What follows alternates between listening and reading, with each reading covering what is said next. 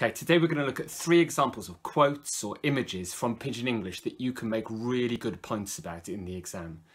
Your quotes or examples don't need to be really long or complicated. What's more important is the points that you make about them. Okay, number 1, the Dell Farm Crew. A 4-word quote, that's all you need in order to make a brilliant point. First of all, think about why it's called that. It's named after an estate. So for those who belong to the Dell Farm Crew, it provides just that, belonging. It provides a sense of geographical identity, a sense of belonging rooted in a physical location. It's like being a fan of a football team or wearing your national team's kit during the World Cup. It's a declaration that this is our land, this is our terrain, this is our turf, we belong here. This claiming of land seems to provide a sense of security to the gang's members in what would otherwise be a very hostile and brutal environment. Remember, the word brutal itself is used 38 times in the novel to underline this idea. Then look at the word crew, as in the Dell Farm Crew. What does that make you think of? It might make you think of a cabin crew or a crew on a ship. It's a team of people working together with a sense of purpose and unity. Can you see how belonging to a gang called the Dell Farm Crew could make you feel that sense of togetherness and connection and purpose? And in a dysfunctional society where everyone feels isolated and is craving connection, you can see how young people could become susceptible to what a gang like the Dell Farm Crew has to offer. Okay, so our second example is a quote from page 23. It says, "Paradiddle just means a drum roll. It's my favourite word of today." The novel is written from Harry's perspective as a first-person narration. Make sure you mention that. You mention first-person perspective in the exam. And as we listen to the voice of an 11-year-old boy who's just arrived in England, we realise that he has incredible potential. He's the fastest runner in Year 7, so he has athletic potential. He's intrigued by Mr. Tomlin's science lessons, so we see that he has scientific and academic potential. He's amazing at cheering people up, singing "You are my sunshine" and coming up with little rhymes like "rub-a-dub-dub, no need to blub" when his sister Lydia is upset. So he has social and relational potential. In this quote, we can see that he has musical potential and maybe linguistic potential too, because he seems to love learning new words. Harry is all about potential, and his death is all about lost potential. Kalman is exploring the impact of the knife crime epidemic on our society.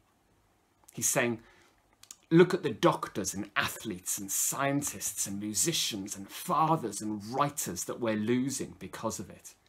Every death on Britain's streets is the death of someone who could have played a role in transforming a dysfunctional society into a constructive and more harmonious one. So whenever we see Harry, Kalman reveals a new positive aspect of his personality. He spends the whole of the novel portraying Harry as bursting with potential, so that his death at the end becomes so much more tragic and heartbreaking.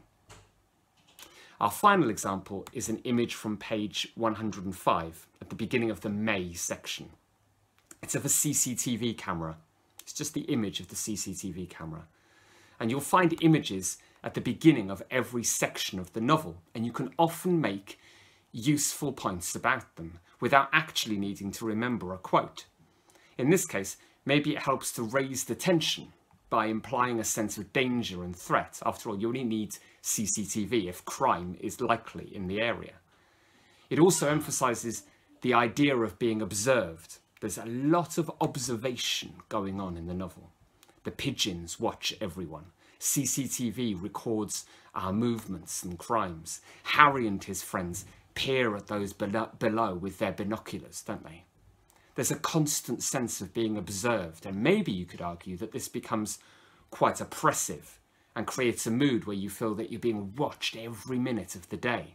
A kind of Big Brother is watching you idea. The term Big Brother doesn't come from the TV show, but from a novel by George Orwell called 1984. which represents a picture of a dystopian future society in which people's individual freedom has been eroded and a totalitarian government has a firm grip on everyone's lives by means of 24-hour surveillance.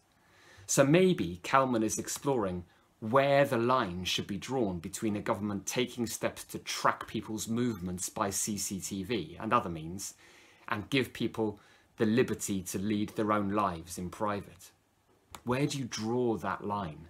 Where do you draw the line between guaranteeing people's safety on the one hand and intruding on their privacy on the other? That's the question that maybe Stephen Kalman is trying to pose here.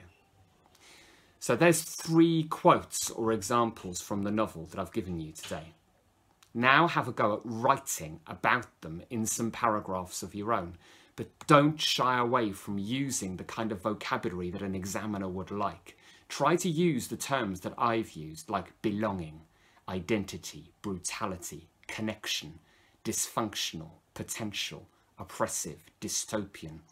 Weave those words into paragraphs and you'll impress an examiner.